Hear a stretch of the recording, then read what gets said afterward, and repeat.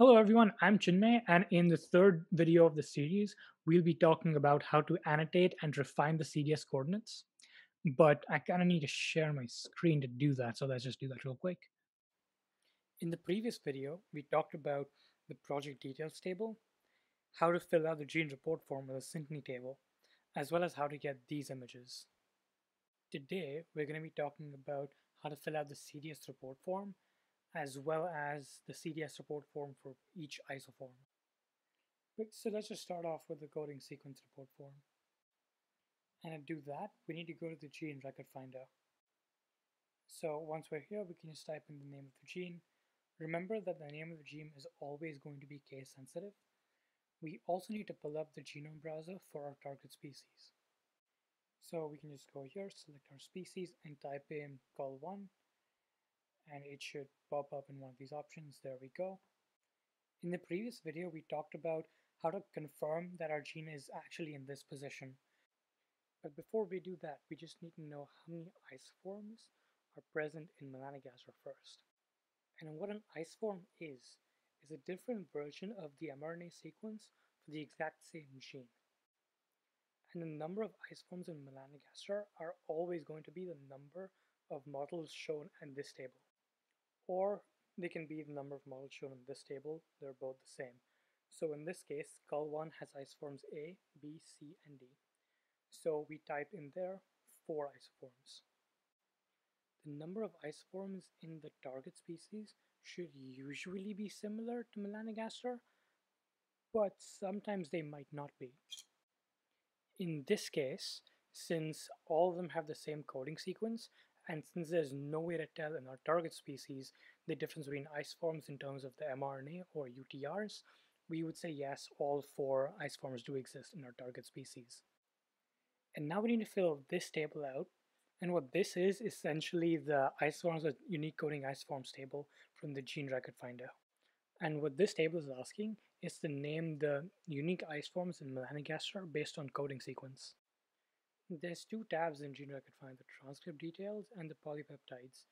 The polypeptides or the proteins tab tells us about the protein coding isoforms, which is what we're looking for in this case. And the transcript details table tells us about the transcripts. And the reason that there's no unique based on CDS or similar isoforms in the transcript details table is because the way we define isoforms is by different exons. And that's what these are. These are UTR exons or untranslated regions. And because they are different, therefore they are different isoforms. And because they all share the same coding sequence, they all have the similar coding sequence or identical coding sequence. So I'm going to copy this and paste it in here. As always, keep text only. And then you can copy the similar isoforms, paste them in here, and keep text only. If you have multiple isoforms that are all the same, instead of col1, PB, PC, PA, whatever, you can just say PA, PD, and PC. It's okay, we understand what you're talking about. And now to select if the coding isoform is present in the target species. If we look back to Erecta, we can see that there is decent RNA-seq data to support the presence of col1 in Erecta. So we just say, yes, it's likely present in our target species, and we can just select it. If you don't have any other unique coding isoforms, you can just leave this, don't worry about it. The next thing asks us if there's strong evidence for additional protein coding isoforms. In this case, what I do is I try to see if there seems to be a splice site or a potential new isoform. Since it doesn't seem to be, I'm going to say no and leave the rest the way it is. The next section asks us to find out if there's missing CDS isoforms that are present in melanogaster but not present here. Since that's not the case, I'm just going to select no. If you had more than one protein coding isoform, what you would do is you'd copy this whole section all the way to the end of this empty page, and you would copy and paste it the number of times you have a unique coding isoform. And I would suggest doing that at the start so that they're empty and so you don't get confused as to which coordinates belong to which isoform. Since col1 doesn't have that, I'm not going to copy it. This first part asks us to type in the name of the isoform, which is going to be PC in this case. Always use the thing that's on the left.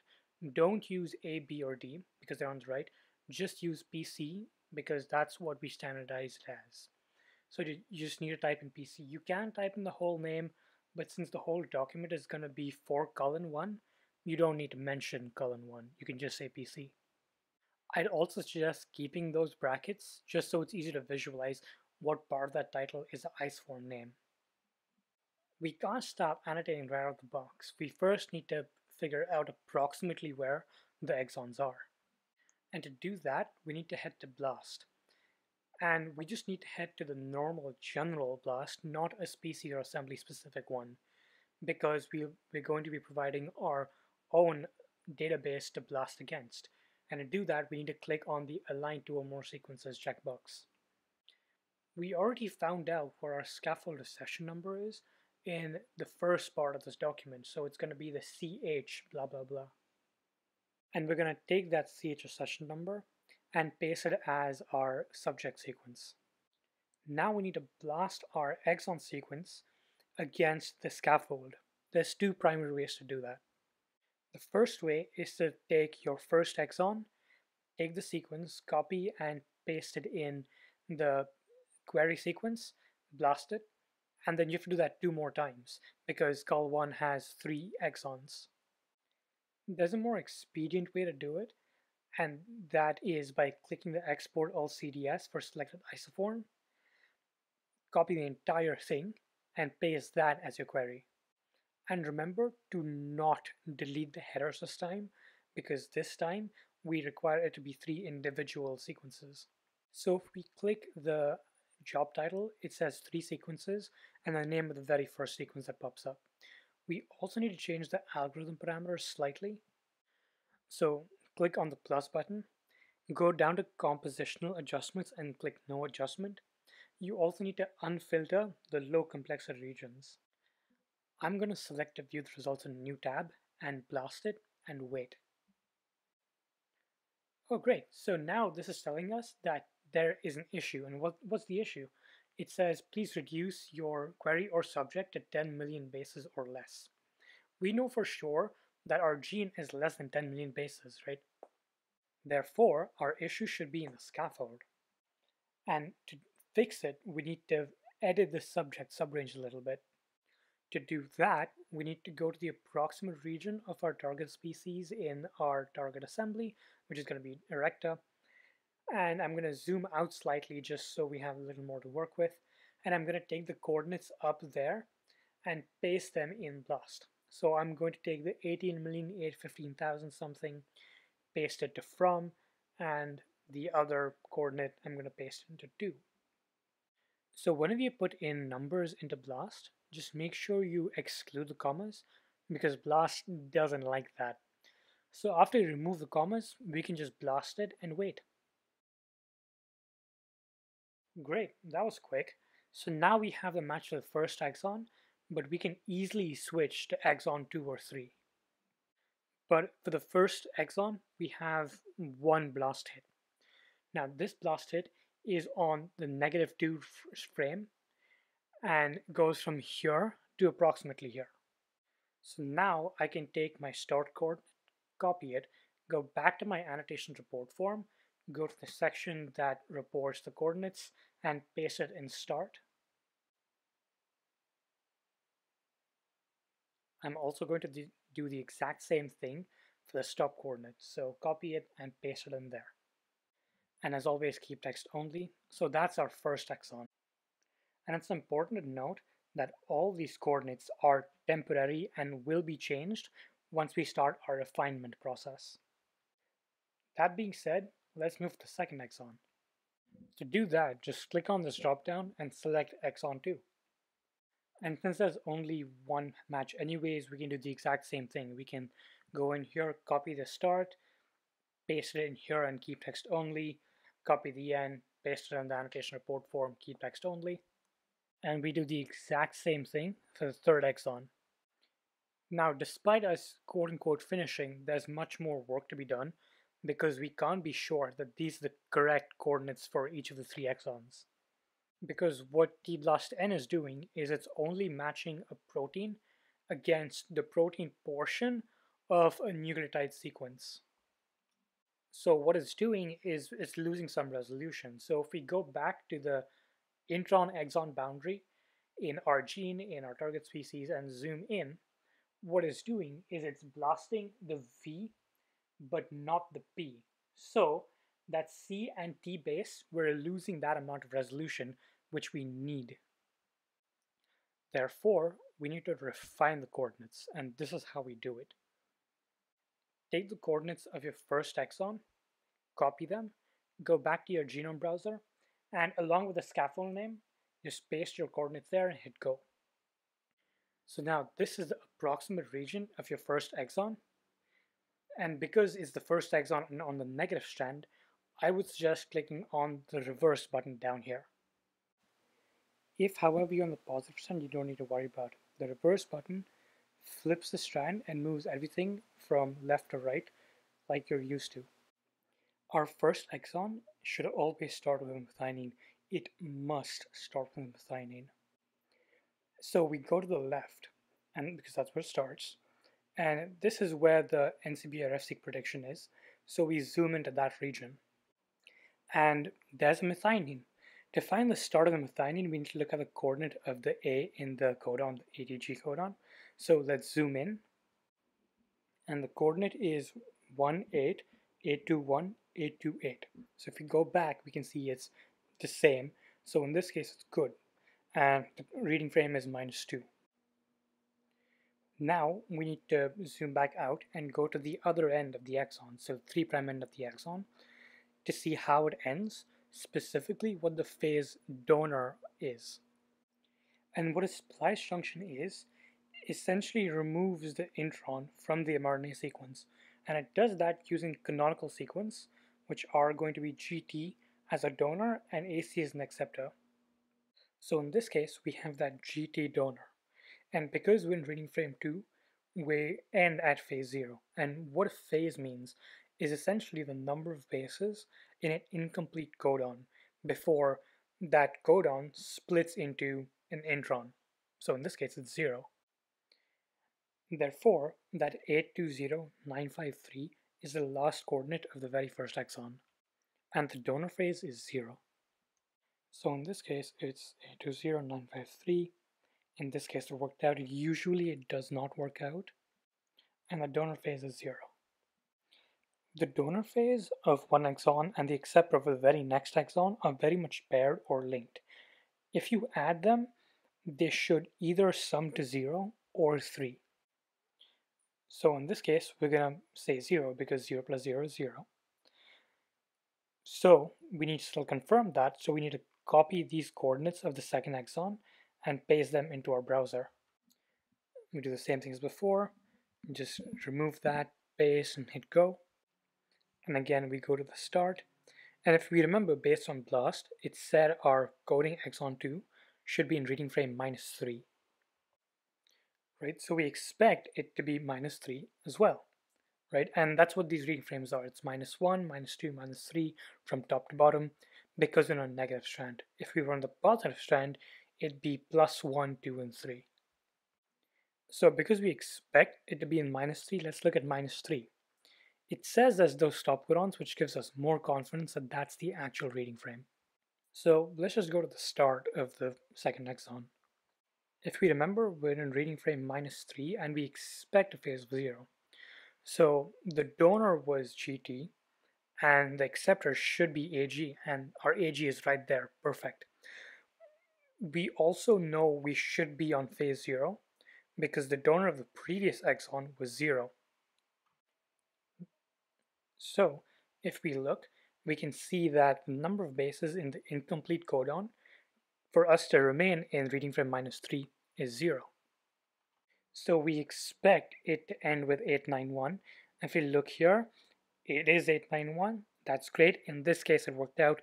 Usually it does not. But in this case, I got a little lucky. So now we're going to zoom out and zoom back in to the end of the exon to look at the donor phase. Now this donor phase, because we're in reading frame +3, is also going to be 0 because 0 is the number of bases in an incomplete codon between the exon and the intron, right? So we end in 845 with the donor as a GT. And the reason that we end at this 845 is because the BLAT alignments of RefSeq gene ends here, the SP align ends here, which is essentially a blast of the DML proteins, as well as the RNA-seq tracks all end at this coordinate. So in this case, because it's 845, we leave it like that, and we add phase donor 0, and we expect the acceptor of the next exon to be 0. If for some reason it wasn't a phase of 0, we change this to say 846, which would make it a phase 2, and then the subsequent acceptor phase would be a phase 1. In this case, again, I get lucky, but usually you would not see something like this often.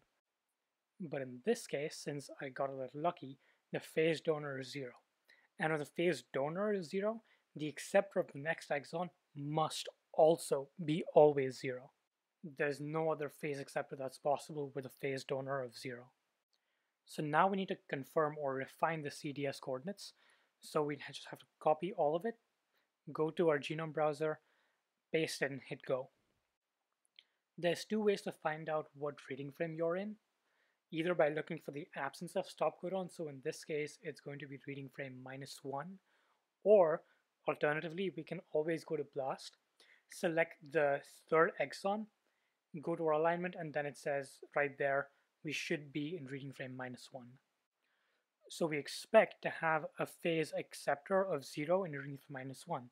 So after zooming in, we can see our AG splice site, which is canonical, and that puts us at a phase of 0 for the start of the next codon and therefore the next exon in reading frame -1. So that's where it is. We zoom in to find the coordinate.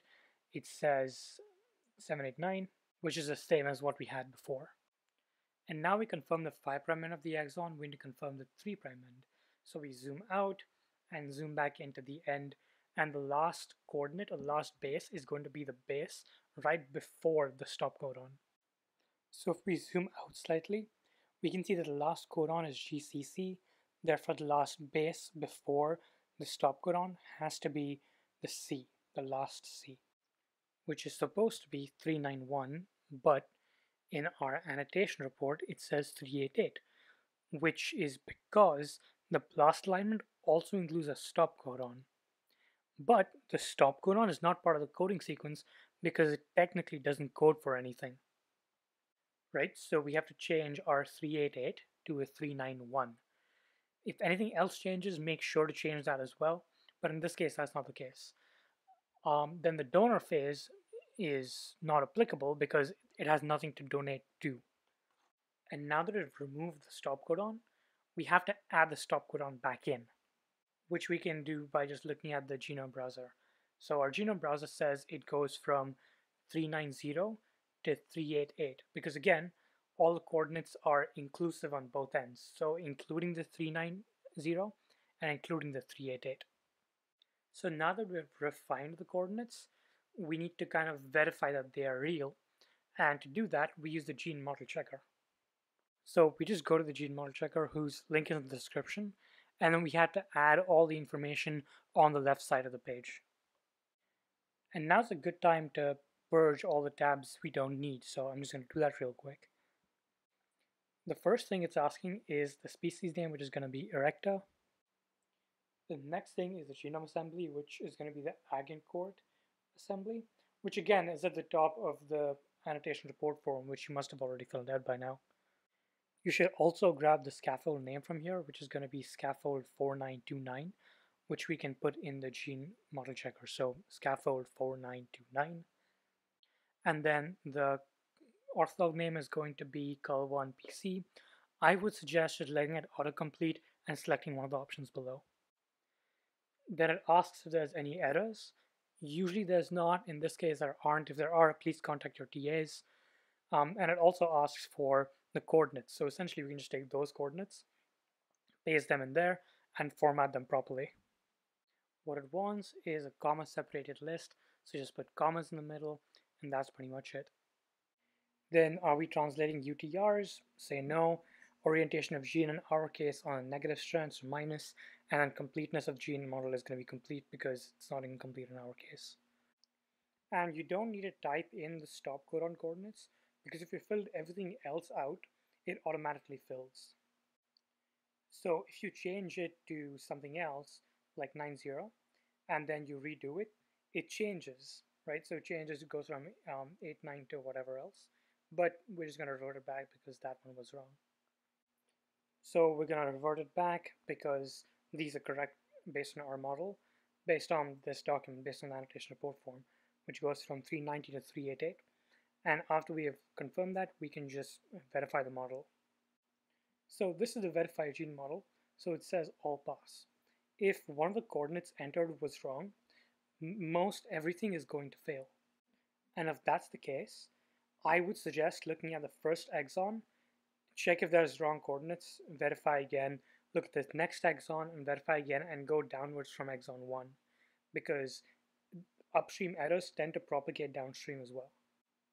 So after you verify the model and everything passes, what the annotation report form wants is a screenshot of the entire gene model checker. So we just go back there and grab the entire thing, including the coordinates, including the checklist. So we just screenshot the whole thing and we click on the image icon and then we select the image we want to import into Word.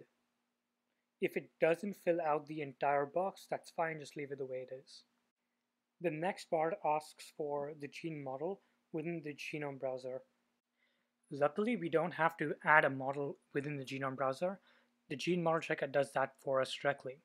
So we just need to go there, and on the label in the checklist that says number of coding exons, just press the magnifying button, and then that brings us to our gene within the genome browser, right? We also need specific predictions, which are dictated by the annotation report form. So we can just select those and hit refresh.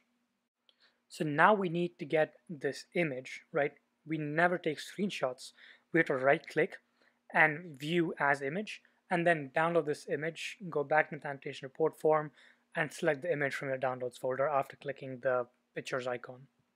The next thing it asks for is the protein alignment between the isoform in your target species versus the same isoform in Melanogaster.